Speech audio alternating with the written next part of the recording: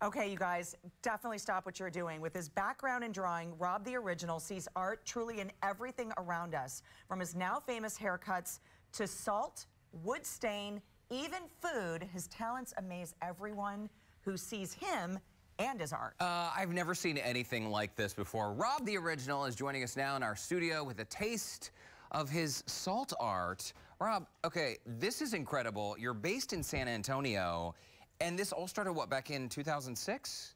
2006, yeah. That's really where I started doing portraits on people's hair. And from there, you know, with social media, when it came about, I was able to display my artwork on social media. Once I started getting recognized for it, then I wanted people to not see me only as a barber, but I wanted people to know that I was an artist. Absolutely. Ever since I can remember, I've been drawing, so art has been my passion.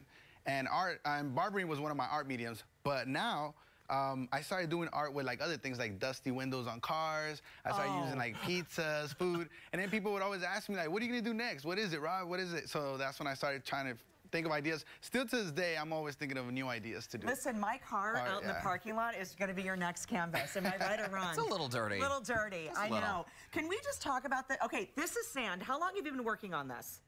I've been working on this for about an hour. Or salt, I'm sorry, we were talking about sand. But it's us. It's us. So cool. And it looks like us. It totally does. Wait, and you did this. I mean, we essentially watched these being created before our eyes. How long does it normally take you to create something on a more difficult surface, like someo's head? That's a longer process, right? Yeah. The haircuts is a little bit, it has more steps. So that does take about like 2 to 3 hours to do on a haircut. Oh my gosh. With detail. Obviously, I've done them on stage when I do education as well. I travel, you know, around the world doing teaching people how to do portraits on haircuts. But so I had to do 1 hour demonstration usually, so it's kind of a rush portrait. But when I take my time and I'm zoned out, like at home, it takes me about 3 hours. It is so unbelievable. The talent and the vision that you have, Rob, is so incredible. I mean, we're looking at your work here too, and then once it's done, I mean, you just wipe it away. You wipe it away. And I did say sand earlier. You're working with salt, but I said, how do you preserve this? Whoa. And you said now that you're trying things with sand. Yes, actually, I had a couple people reached out to me saying, hey, I want to preserve one of these. I've actually done some artwork for some celebrities as well, like Jay Leno, like really? Eddie Murphy as well. Courtney and Derrick. Yeah, and you guys, of course.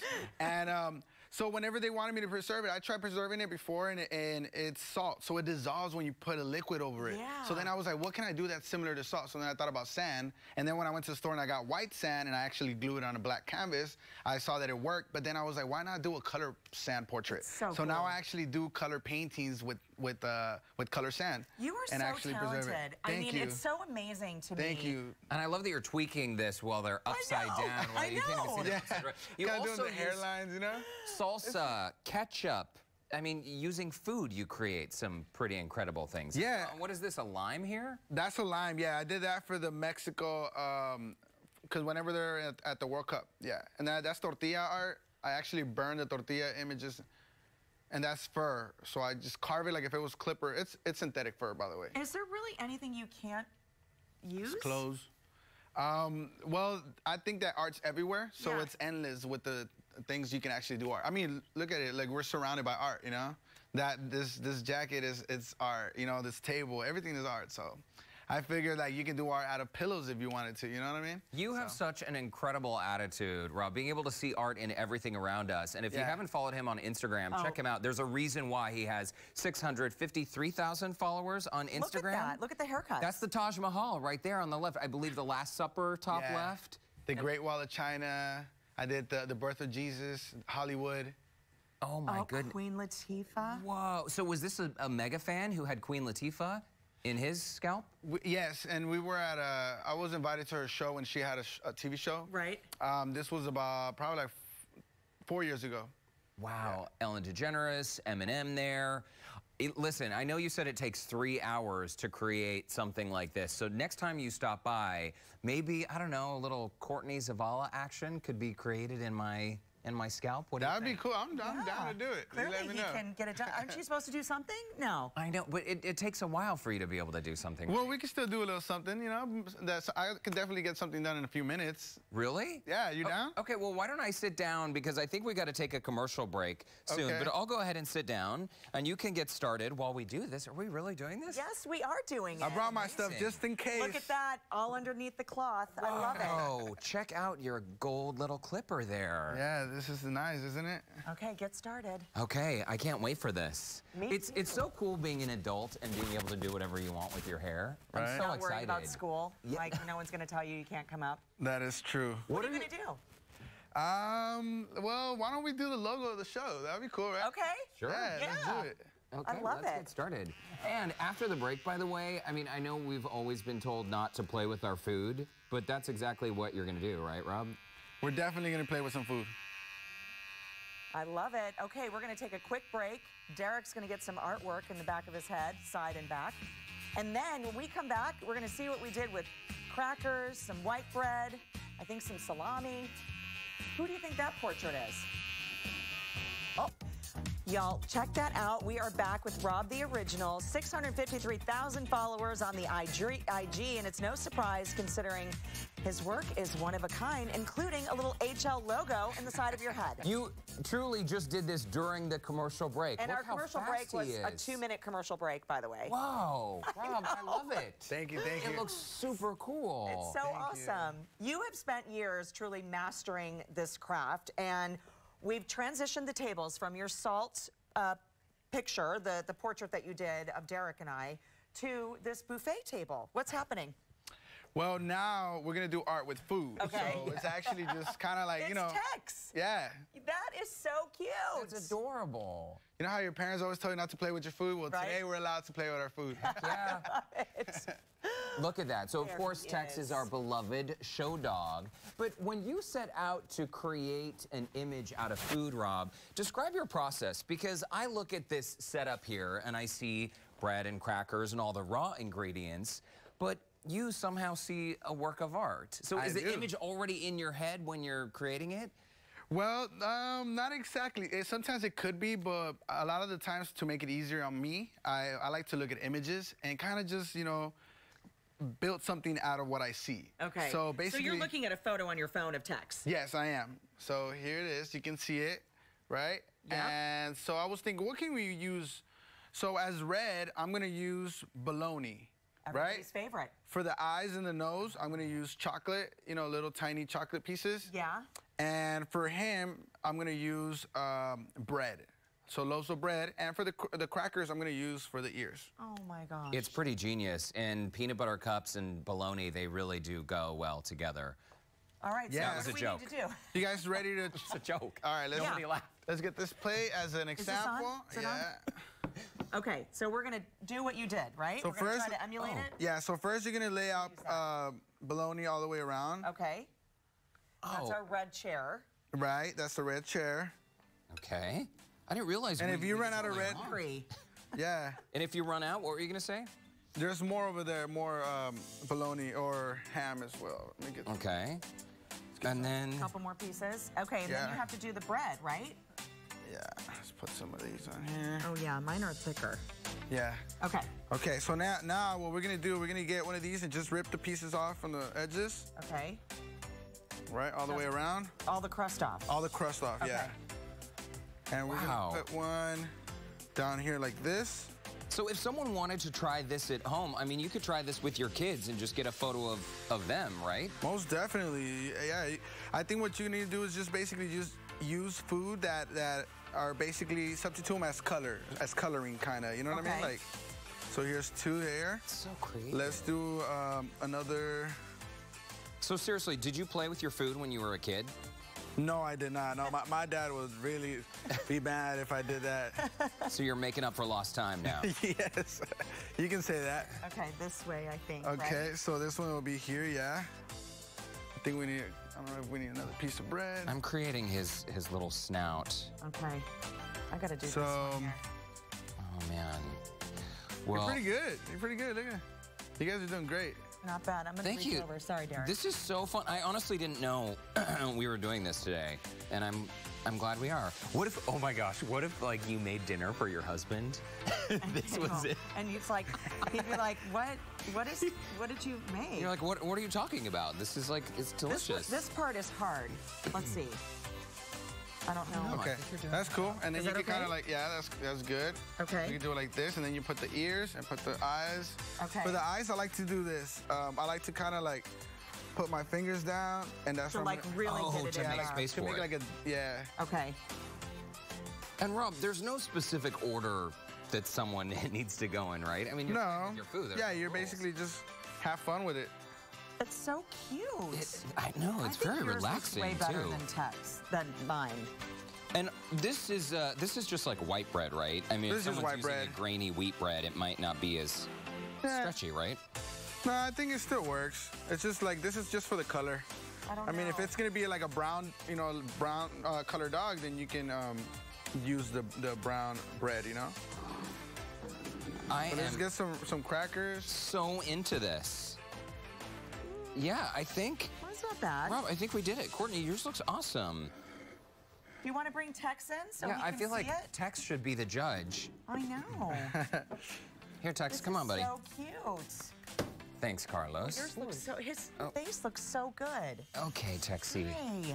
What do you Oh, think? don't let him eat the bread. I'm not going to let him eat the bread. Let's just see which one he seems to be more interested Oh, in. he's totally loving mine. So far, he's liking yours, but he's sniffing out mine as well. What do you think, Texie? If we turn it And of this course, way. Rob's like the best of all time. I don't know. That is so cute. It's, you know what? I think it's a three-way tie or a four-way tie because he seems to love them all, Rob. I think you guys did great. Thank you. Really good. Tex is so well behaved. Look, he didn't even try to lunge and bite those. Because he's in awe. He's in awe of our beautiful works Rob, of art. seriously, you're a true artist and so impressed with what you've been able to do today. Thank you so much. Thank you for having me. It was fun doing this with you guys. Well, and thank you for being such a nice guy because we have all kinds of people on the show all the time, and it's great to meet someone who is not only like super famous, but also really cool. Yeah. So thanks for being really thank cool. you. Appreciate that. That's very nice of you. Appreciate that. And willing to share your art with all of us. Of course. Well, come back and visit us here at Houston Life anytime, and Tex is a fan as well. And in the meantime, of course, follow Rob the Original on Instagram, and you can keep up with him on our website as well, HoustonLife.tv. Tex is officially munching on my bracelet now. Love it. Thanks so much. Thank you. Okay, next on Houston Life, we're going inside the Houston SPCA's Animal Ambulance, how you can get an animal immediate help in case of an emergency. Welcome back. When you see an animal that's been badly hurt, hit by a car, or in distress, the Houston SPCA is always there to help. Well, their animal ambulance operates 24 hours a day, 7 days a week, making sure animals in need get immediate medical attention. We joined one of the rescue workers on a ride-along to get a first-hand look at the impact they're making. I'm with the rescue ambulance. We are a 24-hour service throughout the whole Harris County area, pick up animals that are injured or in distress. So a typical call basically consists, we either get the call from our answering service or through our call center.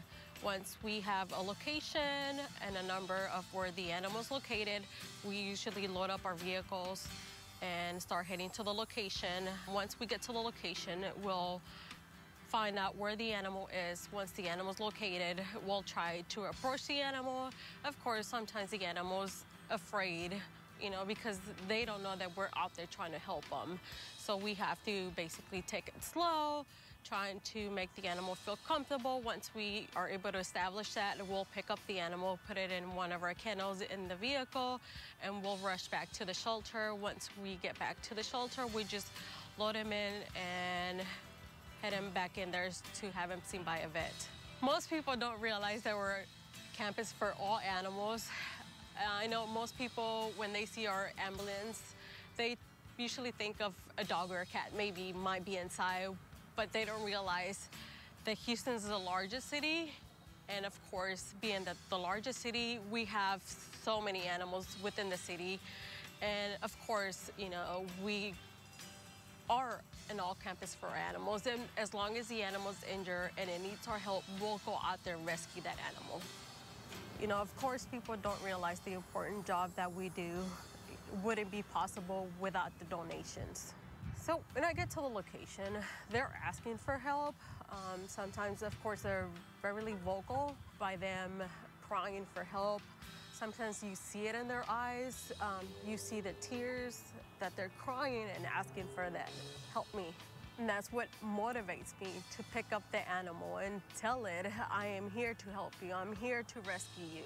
As long as we're picking up one animal and saving that one life, that's everything in the world for us. Most people are surprised that we do provide a service for free, no charge, and everything that we do is through the donations of everybody, and that's how we're still able to continue running this rescue and basically run it 24 hours. They do such great work. And joining us now is Julie Kenstel, Houston SPCA Vice President of Communications and Marketing. Julie, welcome, and you have little Stacy. Hey, I brought a friend who needs a home. This is Stacy, Jack Russell mix, She's 9 years smiling. old. Look at her little face. She's so cute. And she rocks a leash. Let me just say, 9 years old, I don't know about that, but she is amazing. You know, you like to maybe do a little run around the block and your dog stops every 3 seconds. This one just keeps going. So if you want a dog who knows how to sit, take a treat, Stacy is your gal. Jack Russells are great dogs. They really are. They love to be outside. They love to run, and they're great. They can learn really cool tricks too. They're very smart. I would take this one, but I have a Jack Russell mix at home. So Yeah. But yeah, I'm really loving Stacy. She is a great dog. How did she get to you guys? Do we know? Yes, so she came off our ambulance and she was found with thankfully a benign tumor. We just removed that tumor a couple weeks ago, but she is ready for adoption. Oh, I can see the staples in her torso there. So our ambulance came, rescued her, our vets took good care of her, and you know, our adoption fees actually helped pay for some of her medical.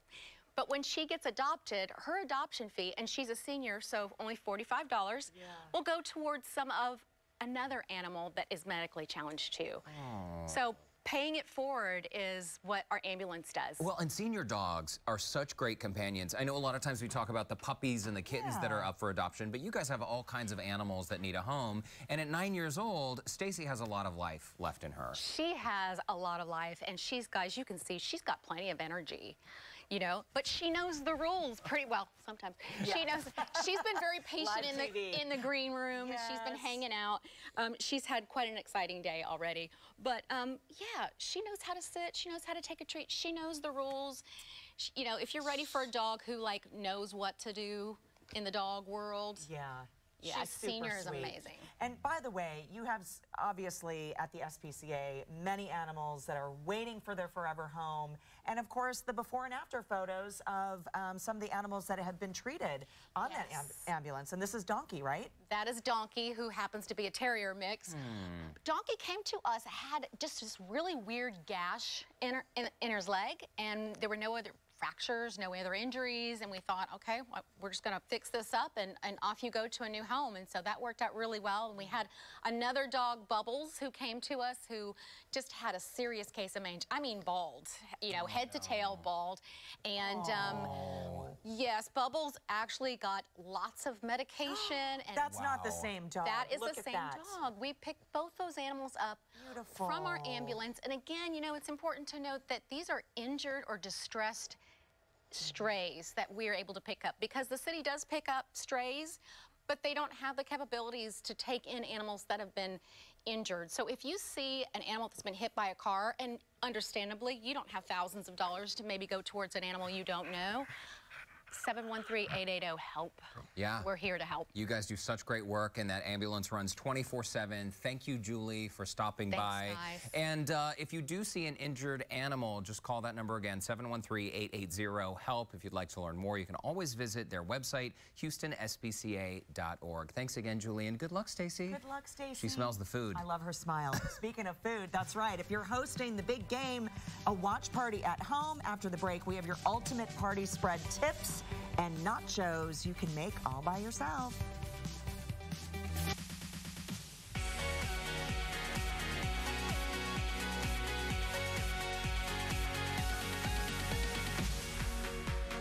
Well, we are just days away from the big game in Atlanta, but there's still plenty of time to plan your game day menu. Joining us today, Paul Miller, owner of Jack's Grill, on tips how you can have that ultimate party spread. Welcome to the show. Thank you for having me. Love being here. Great to see you.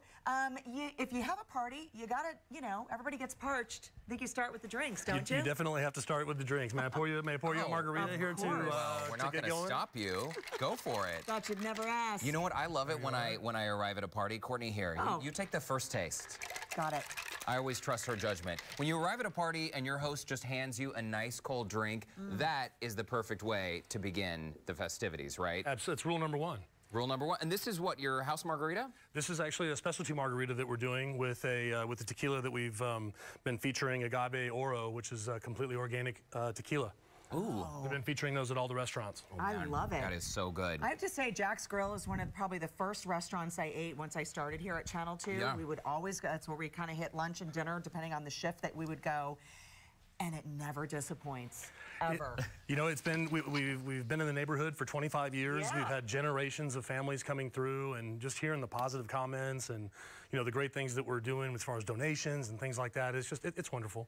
We're a neighborhood joint. We're not off of I-10. We don't need a million cars a day. We're just that neighborhood restaurant that people can go to 3 or 4 times a week. You guys really are part of the fabric of that community. And today you've brought some of your menu favorites to share with our viewers. So lay it all out for us. Yeah, one of the things that we were talking about earlier is when you throw a party at your house, you don't want to put everything in one place because it creates a traffic jam. Right? Absolutely. Everybody just hangs out in the kitchen. So what we did was we brought some specialty burgers that we do at the restaurant, where we do a burger bar. You can put all the fixings out. You can put that, say, in the living room. We've got quesadillas, we've got our macho nachos, we've got fajitas over here, we do chicken wings. Oh my gosh. It's just like I said, if you put them all in different places around your house, you're going to eat a chicken wing for the Super Bowl, right? You're probably going to get a burger at some point. And that's so smart, because everybody congregates around that one table or the dining room. You got to spread it around to make sure that people move around your house. And what we do is we put the bar at the front door, so literally as soon as you walk in, you grab a beer, you grab a cocktail. And then put some arrows. You just have arrows that kind of make you move through the house. Follow the yellow brick road, right? Yeah. Well, and our food, at our Super Bowl party, it may not look quite this elaborate. That looks unbelievable, the onion rings on that burger. But maybe this will serve as inspiration for people if they want to create their own spread. Well, we can do it for you. Oh, we could just order a tray from you? You just order it, you order it from us. Everything. Oh, there you go. We do quesadilla buffets, we do burger buffets, we can do a nacho bar, you can order fajitas really from any restaurant around town. You can put a big spread of fajitas out and people just absolutely love it. I do that all the time. It's very easy to eat and all the kids love it as well. Okay, I see the stove is on. What are you cooking up here? This is the nachos? This is our nachos. Do you guys want to build them here? Yes. Yeah, we'll do our best. So look, we're moving down. We're like moving through the house. We have our drink. Absolutely. So you do your hot first, right? So you take a pile of nachos. The great thing about nachos are you can't screw them up. I mean, it's just whatever it is that you like, you put on top. The only thing that we do a little bit differently is we do all the cold ingredients last. Okay. So we've got our beans here. If you want to just spoon some beans over the top. Get it on there. Yummy. These look so good. I love beans. So yummy. I could eat nachos every day of the week. Breakfast, lunch, and dinner? Yeah, not just for the big game. No. One of the great things about Jack's is we've got the live fire mesquite grill, so it imparts great flavor to the food. Good. So we've got a little bit of beef fajita, some chicken fajita, some bell peppers.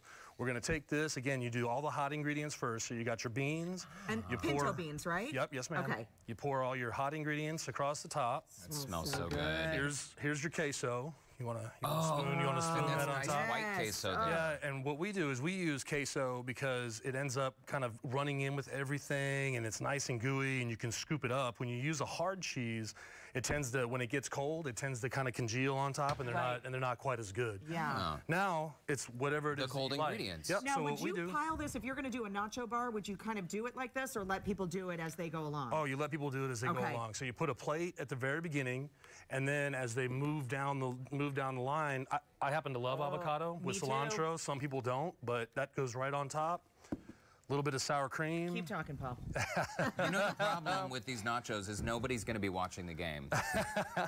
That's sort of the goal when you're in the restaurant business. You want it's art, like you guys were talking about earlier. Oh my gosh, right? Life-changing. You're going to leave these here, right? So Absolutely. Everything's staying. You're welcome to get a hold. And quickly on the margarita, I know you already had these mixed up for us, but show our viewers how you mix it up. The special touch. Super easy recipe.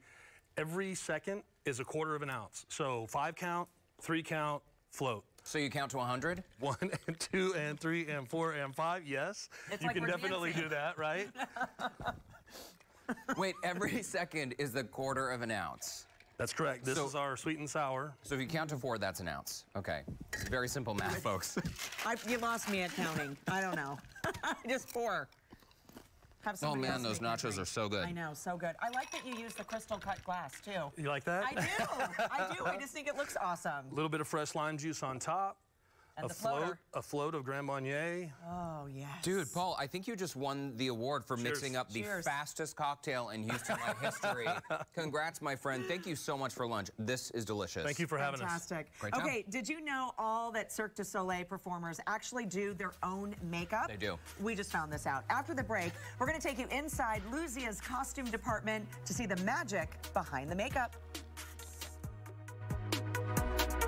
The magic that happens on stage at Cirque du Soleil's Luzia is nothing short of breathtaking. Some artists spend their entire lives training to perform the stunts. It really is magical, but they also have to go through the training to do their own hair and makeup. Who knew? I know. On our recent trip to Mexico City, we were invited backstage to the costume department to see how some of the looks come to life.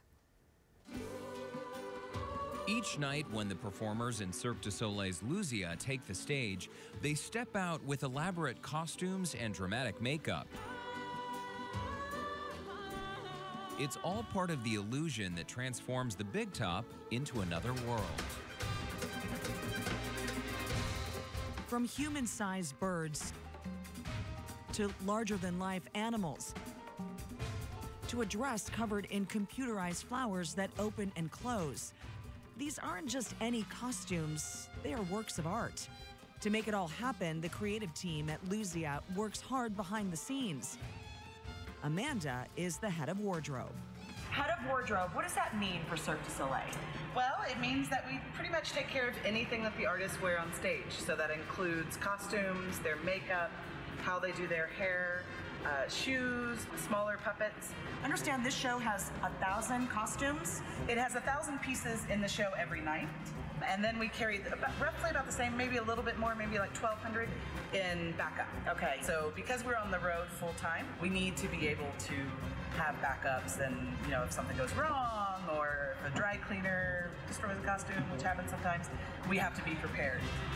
I know there's water in this show, so the challenge for costumes mixed with water? Yes. During the creation phase, a lot was design and what textiles we were going to use, things like that was really researched because we wanted things that would work well in the water and wouldn't, hang kind of funny or limpy. And at the same time, help the artists stay warm. Right, because they are underwater. So it really kind of became a new level that we've not really had to deal with on a touring show. We've got all these different headpieces, right? I'm guessing these are headpieces over here. Yes. We have swordfish and tuna. Okay.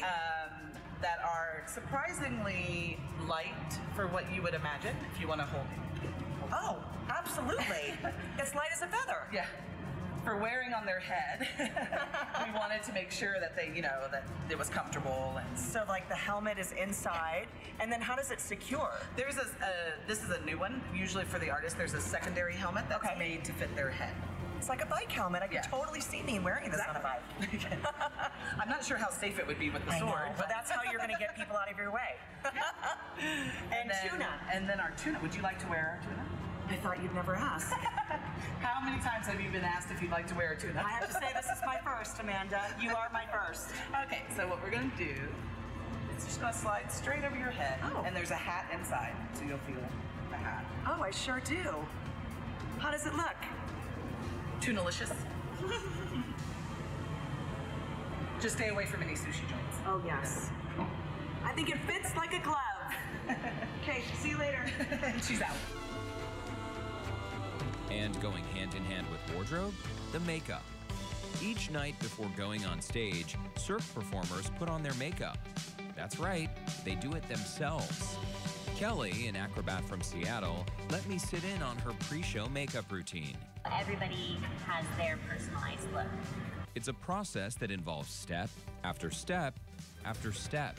So we would work with our makeup artists and the makeup designers in Montreal at the headquarters, and then they would teach us how to do it. Kelly told me it used to take her about 2 hours to complete her look, but now it takes 45 minutes. We would practice hours at a time, trying to teach us how to just hold the brush right. Little contouring Well, actually, going on. everybody loves a little contour. Since Kelly and the other performers run, jump, sweat, and perform in water, the makeup has to stay on. That's where the setting powder comes in. Oh my gosh. Yeah. Done. No. No. I was like, that's a lot of powder. Don't worry, she was kidding. This is the same makeup all the artists use, so even if they get in the water, this is the makeup that will stay. So that's really just the fixing powder. So now we kind of go over everything we just did. Just a few more layers of color, and Kelly had transformed from human into a bird. It's a process she'll repeat 10 times every week. But whether it's a winged creature or a four-legged friend, when these costumes and makeup come to life on stage, it's because of hours of hard work and creative vision it took to create the beautiful illusion of Luzia.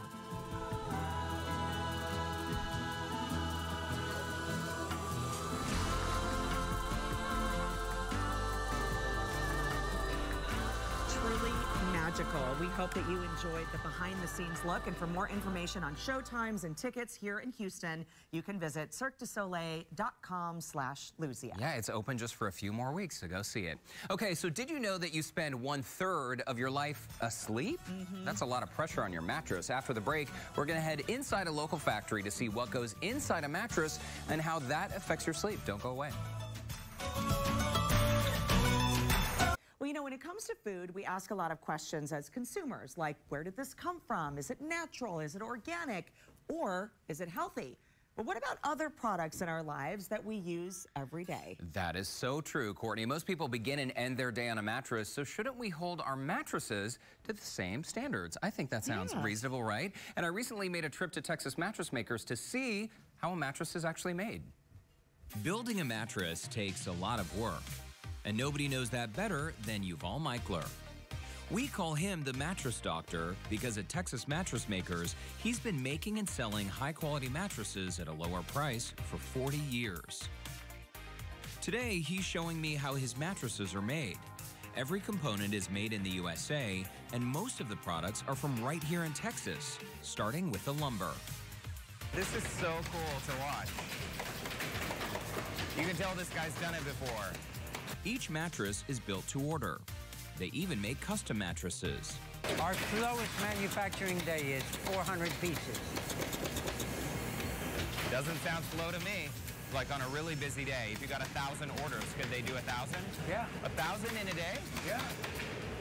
If you took all the folks you got in here, from the moment you cut the lumber, that you rip the lumber, that you shape the lumber, that you build the lumber, that you upholstered the box, and you dropped it on the floor, 6 minutes. 6 minutes. And look at the quality, too. That's what's incredible.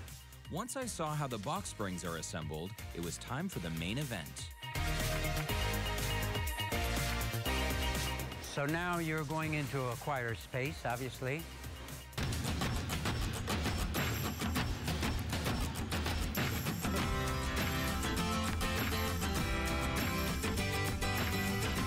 Here, instead of staple guns and saws, it was all about sewing machines and springs. Blue is this type of foam, and white is this type of foam. Got it. And as you'll see, I'll show you, we have numbers on our foam.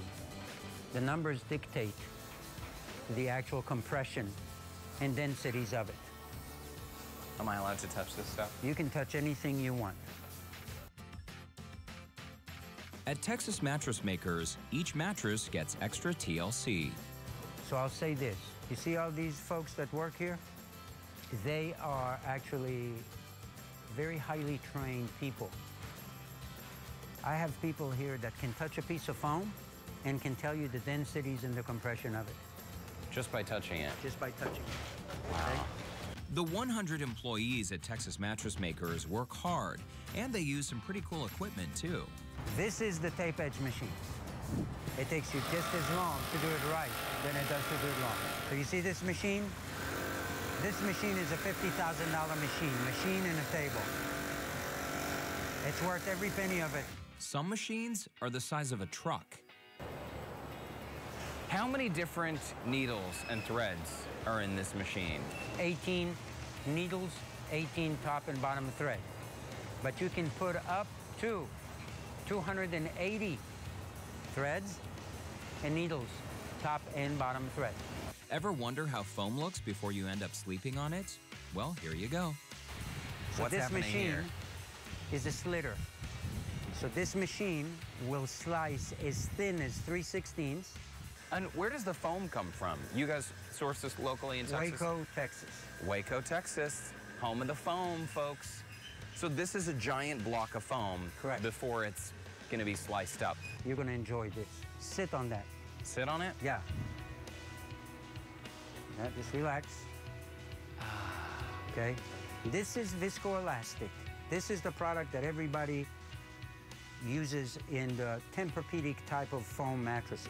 I'm still sinking. Yep. You will continue to sink until your weight bottoms out based on the type of compression that you have. And all this manufacturing also comes with a conscience. The other thing we do, we don't throw anything in the garbage can. Okay, we recycle everything. You do? Everything. We recycle all our lumber, we recycle all the plastic, we recycle all the cardboard, we recycle all the foam. I had no idea, Yuval. That's fantastic. When we deliver to you and we pick up an old mattress, we recycle the steel and everything else that's in it. Yuval, that makes me love you even more. Okay. That's awesome. What you see here will be sold, and you know what they're going to make out of this? Two things: carpet padding or beds for dogs. Mattresses from Texas Mattress Makers go even beyond the Texas border. So you see, everything you see here is sold Texas, Louisiana, Oklahoma, all the way up to Missouri. Wow. In Houston, we supply ourselves. So customers in Missouri could be going to their local mattress store and buying a mattress that's made right here. That is correct. And instead of buying a mattress from a big box store that might have been storing it for months, why not get something fresh? It doesn't get much fresher than this. And when were all of these mattresses made? Yesterday, yesterday, yesterday. Our business is we want to make the mattress that fits you, and we don't know what that means until you come here. So someone comes in, they see a mattress that they may like, they place the order, within a few days it's ready. Max 5 days. So all of these mattresses we see here right now that are ready to go, these aren't just waiting for buyers to come and buy them. These are sold. They just need to be picked up or shipped out. Of course, a great mattress doesn't just look and feel great. It's about the quality, local components that go inside. I always love a nice behind-the-scenes tour. I always love visiting with you. Thank you for spending time with us. Spending time to create local jobs and create a better night's sleep for Houstonians, one quality mattress at a time. And Texas Mattress Makers has a shop now and save huge sale happening right now with mattress sets starting at just $349. You can get in on the deal at both of their showroom locations and also online now at texasmattressmakers.com. Well, we'll be right back with more Houston Life. Oldest African-American theater in the Southwest, the Ensemble Theater. Plus, Harry Potter fans, listen up, where you can find the magic of the movies brought to life on stage. Oh, my word. Yeah. A lot of super fans are going to love this. This is so cool. I was there for the rehearsals today, so we're going to tell you all about it coming up tomorrow. No wonder you flew in on that broom today. That explains it. You're terrible. Bye.